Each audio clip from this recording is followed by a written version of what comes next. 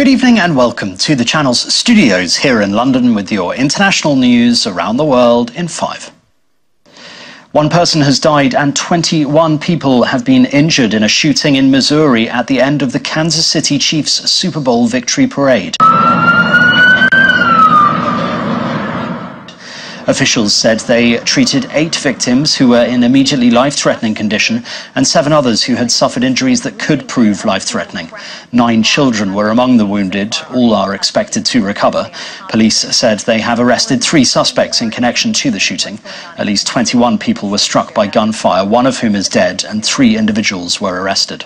It was just a reaction. He was running against the wrong way, and there was another gentleman saying, just screaming out of the top of his lungs, catch this guy, tackle him. And I heard him, and I really wasn't sure until he came running, and I had a perfect angle to do what I did, and I did what I did. I took him down. I'm angry at what happened today. The people who came to this celebration should expect a safe environment. We had over 800 law enforcement officers, Kansas City and other agencies, at the location to keep everyone safe. Because of bad actors, which were very few, this tragedy occurred. The Israeli military says it is carrying out a precise and limited mission in Nasser Hospital in Khan Yunis.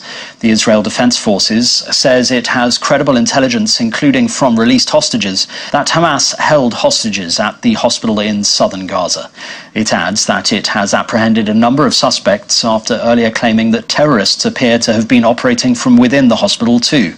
Gaza's Hamas-run health ministry says Israel forced people to leave, as well as using a bulldozer to demolish a wall and turn the hospital into a barracks.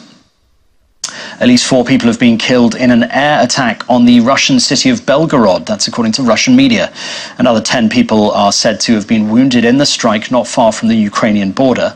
Videos circulating on social media showed several ambulances parked outside a heavily damaged shopping centre with shattered windows. France says it will host a conference in Paris in April to raise aid for war-torn Sudan. Stéphane Séjourne said the dramatic humanitarian situation there should not be forgotten. Thousands of people have been killed since the war broke out last year between the Sudanese army and the paramilitary Rapid Support Forces. The UN says more than 6 million people are displaced and more than half of the population require assistance. The first US lunar mission in half a century has blasted off from Florida. 8, 7, 6, 5, 4, 3, 2. The SpaceX rocket is carrying a landing vehicle the size of a telephone box. It's due to travel to the lunar South Pole. If everything goes to plan, it should land in 9 days' time.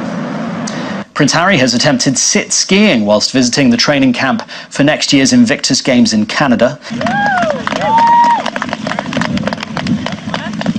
The Duke, here enjoying the slopes, and his wife Meghan visited the training camp for the 2025 Invictus Games in Whistler, British Columbia.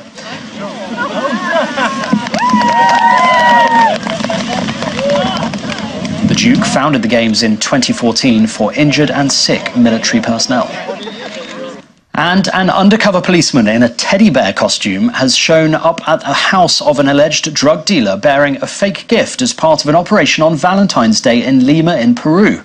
Footage supplied by the National Police Agency shows one woman leaving the house before she is pinned down by police.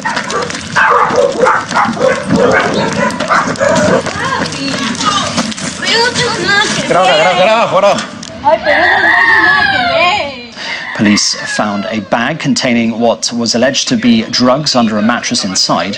2 women were arrested at the end of the raid. And that's your international news around the world in 5. Now back to the channel's studios in Lagos.